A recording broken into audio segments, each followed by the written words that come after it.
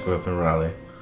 I went to 5 different elementaries and I didn't really like school. That's when I realized I didn't like school. It was more so like art.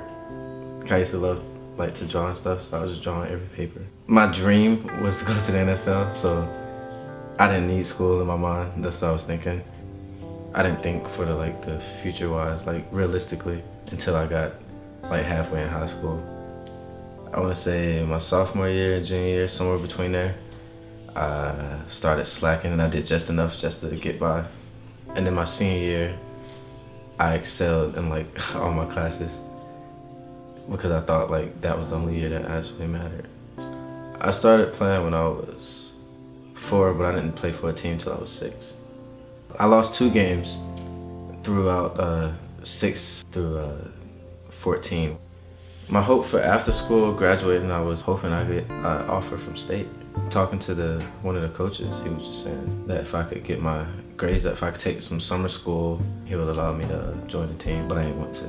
So I was like, I could easily just go to North Carolina Central or something like that. So that's what I did.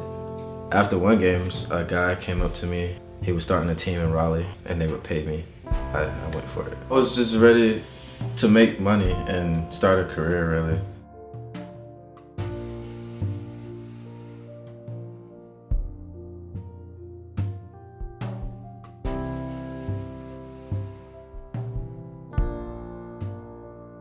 That transition, I think that was probably the worst decision I made.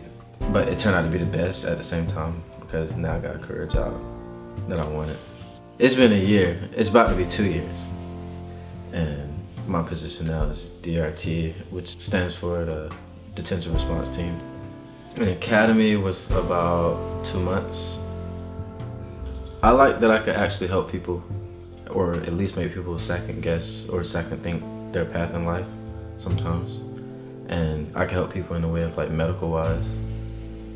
Some people would come up to me during the middle of the night and talk instead of showing them a way like most officers would. I'm young, I speak the lingo. I was able to be that mellow officer, but still control the whole dorm at the same time. I just try to de-escalate certain situations before we would have to do anything. It's all in how you treat people. If you treat people with respect, you get respect back most of the time. As far as retiring though, I want to retire in this agency. I've thought about it a few times. If I got fired, what would I have? Nowadays, most good paying jobs require a degree. I would say go to college, whether it's 2 years or 4 years. For the future, honestly, that's what motivates me. I've always lived ahead, so everybody say I have an old soul. I save up a lot of money, but it's really so that way I can be able to financially afford for a family. Unlike most guys, I think about marriage and stuff. I do stuff now to prepare myself for that. If you set a goal, I think that should be a motivation to make that goal.